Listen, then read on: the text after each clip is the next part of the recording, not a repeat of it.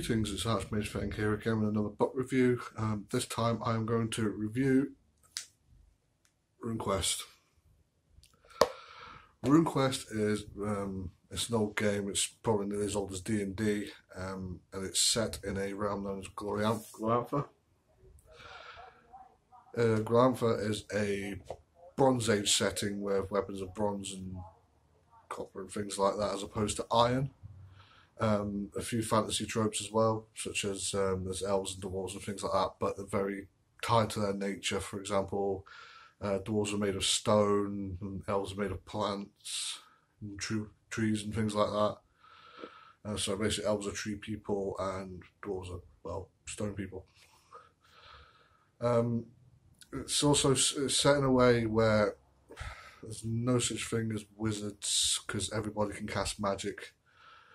They do this via a system using runes, and these runes, when used, can grant bonuses and things like that to the character, but can also allow them to cast different magic. And also, it's not a case of like with wizards in D&D going and buying spells or learning spells every level. In Runequest, to learn spells, you join a cult. You join a cult and learn magic, and depends on your rune affinity, depends on whether you can, and how far you get in the cult, depends on whether you cast that magic or not. So it's very common in this setting to use swords and shields and axes and things like that, but then also be able to cast magic. There's also another form of magic called spiritualism, which is more shaman type magics, like talking with ghosts and exorcisms and things like that. Yeah, it's done by Chaosiums, who create the Call of Cthulhu series, so it's very similar. In fact, all the statistics is the same in this as it is in Call of Cthulhu. For example, for all your stuff like strength, let's see if we can find it.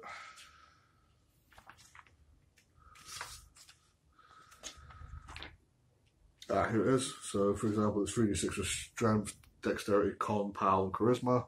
Power is what you use to cast magic. And then 2d6 plus 6 for size and intelligence.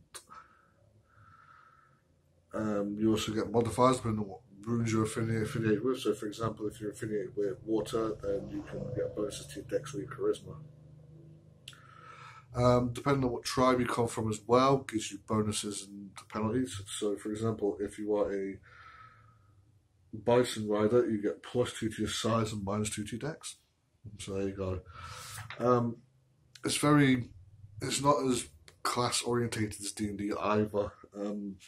What I mean is, yeah, you get warriors and stuff like that, but you don't get like adventuring classes. You get more like occupations such as chariot drivers, bandits, farmers, fishers, craftsmen, blacksmiths, that type of thing. You can be a philosopher or a scribe. Yeah, you also come from, like I said, different tribes and things. Also to note, iron is very, very rare in this. The only people that know iron is the dwarves, the ones that are made of stone, and they are not very, shall we say, fond of giving away the secrets of iron. So yeah, bronze weapons. Just make it interesting. It's a bit different in your medieval fantasy. How skills work, it is a D100. You have a percentage in your skill. So, for example, if I had a character with 45 in bow and I want to shoot that bow, I would roll D100 and try and get under 45. 1 to 5 is a crit. 95 to 100 is critical fail. It's a very interesting game to play. I'll be honest, although it is Bronze Age interesting, I haven't really played much of Glorantha, because I tend to take the system and change it up, because it's very, very adaptable for other settings. I've used this to set adventures in the Roman Empire, for example, or in Britain in the Dark Ages with the Vikings and different Saxon kingdoms. Yeah, it's very good.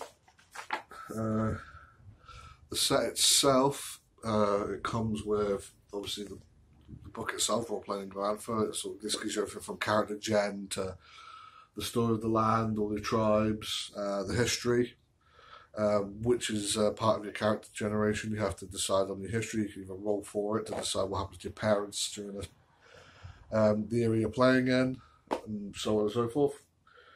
You also have the bestiary, which gives you all your monsters. There are monsters in this which are quite weird. For example, you get Trollkin, which are like trolls, but yeah, for example, you've got Dark Elves, which are more fungi, so they're more mushroom people. Beastmen, Trollkin, here we go.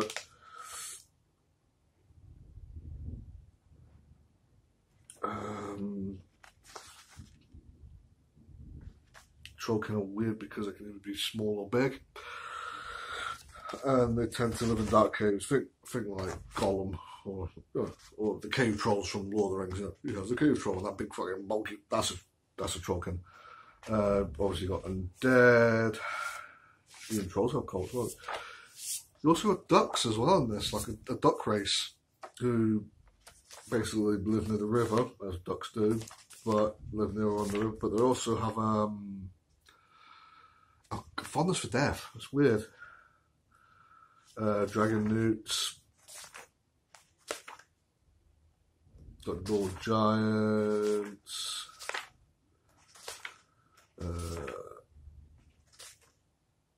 Yeah, here we go. We also got dwarves made of lead, copper, and tin.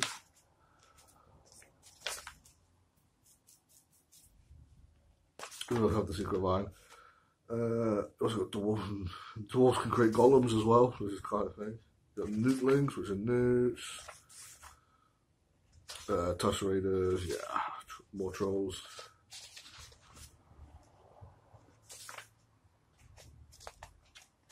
Let's see what we got.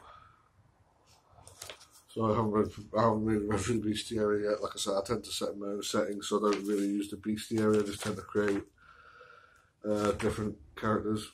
Oh, chaos monsters, here we go. From the Chaos War, that's a big thing. So you got brews who are like satyrs, but are very, how do I say it, very raidy.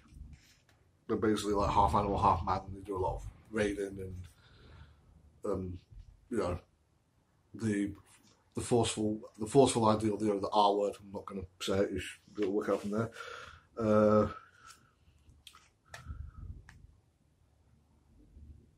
We've also got the Brew, who are based off diseases.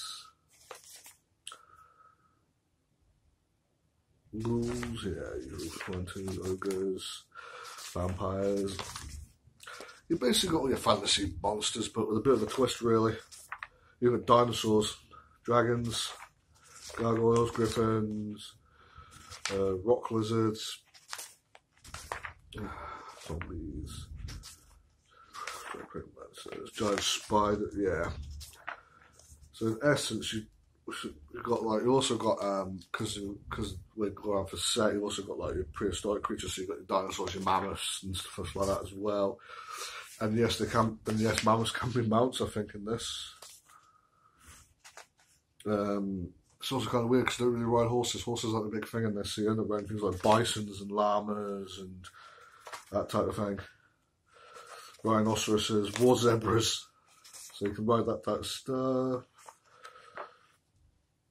Got your elements, but you've also got like moon elementals and stuff like that, and let's see, graves. Also terrors as well. Okay, so yeah, you got the bestiary, which is good. So yeah, brilliant system, brilliant setting. Although I confess, I might, if I get a chance, run it with the Glorantha setting. I'll need to study it a bit more, but I think I can pull something together. Because again, I tend to create my own setting and then take it from there. I did, however, so I'll see you getting the box set. The box set is pretty expensive. This cost me about £100, so probably about $130. So So it gives you this stuff as well, which is like Game Master Adventures. So you got that. So what you've got in this is a plethora of stuff.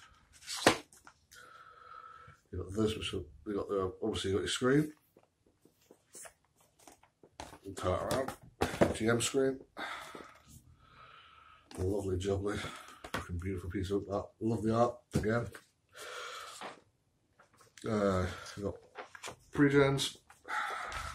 Get started with. They got different maps. You've got world map. You've got the map of Dragon Pass. World map. Map of Apple Lane.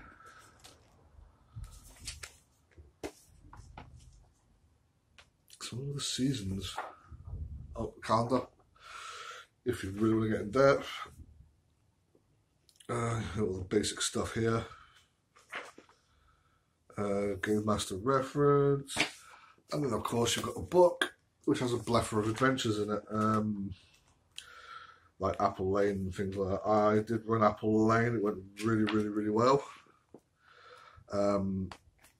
just to see if I could run it. It's really good, definitely worth a try.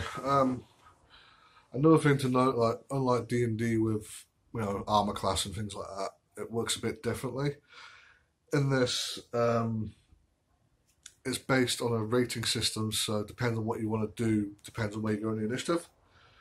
I tend to use the old Runequest rules and use strike ranks, which you have so many, so say it's based on your dexterity and intelligence divided by 2, and it gives you a certain amount of strike ranks. So you've got like 4, so in your turn you could use, so for 1 you could use to attack someone, and then use another 1 to defend. So say you're in combat with somebody and you're swinging your sword and you've used all 4. If someone from behind attacks you, you can't defend because you've used them all. So I think that adds a bit of more fun to it, really. Yeah, so how it works is you roll to hit. If they've got any of their strike points left, they'll roll to either dodge or defend using the shield. And if they hit, how it works is you have hit locations. So you have a head, arms, torso, legs. So you can roll and say hit their arm. And if they lose enough hit points, you basically like smash their arm in a mace or chop their arm off. Which I think adds just a bit more in depth to D&D, to be honest. Also to note that if when they get hit, they'll have armor. So if they've got a bronze plate and they hit them in the torso, and your bronze plate is, say, I don't know, worth 10 points. And you roll 2d6 on a die and you get 11, then 1 point will go through because 10 will be absorbed by the armor. Again, good system. I think like the Dark Eye, it slows down combat a bit, but I do find it's a bit more realistic in the fact that you can basically chop off arms and chop off legs and gut people and decapitation. But all in all, yeah, it's a good setting. I like it. I like the rules. I like the idea that anybody can cast magic, so you don't have to just have. Because I'll be honest, I like playing wizards in most games, or people with powers, psychers in Warhammer, or psionics in sci-fi games, or wizards in fantasy games. But coming from that point of view, I do think the idea that no matter what you play as in this setting, you can attempt to cast magic, and you can actually cast magic using runes and stuff like that, and so you can still be a farmer and stuff like that. And if you wanted to throw a fireball, I just think that's very unique. I think that's very interesting. I do like the hit system. I can't really find rules for cooled shots, so I tend to just do the minus 15 so say you've got 50 and you want to try and chop a leg off, then it'll be 35 you have to get under instead of 50. But again, that's just sometimes you do have to make your own rules for it.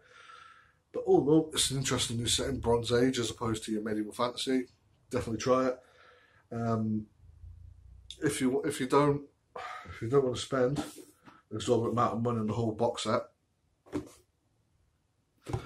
then I'm pretty sure you can find some quick start rules or something like that, or have a look around. Yeah, all in all, solid game. I like it. I haven't played much of it, to be honest, because, like I said, I made my own settings for it. But Glorantha, with a bit of research, is definitely something I'd like to run or take part in if anyone else is running.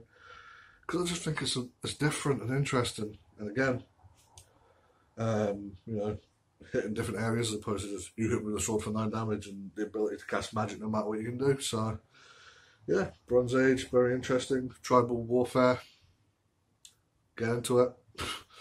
Yeah. Yeah, also playing cavalry is quite fun as well, charging in on a fucking ball with a fucking bronze spear is quite interesting. So, all in all, get it played. So, yeah. Well, this has been Archmage Fang again with another book review. So, adventure on.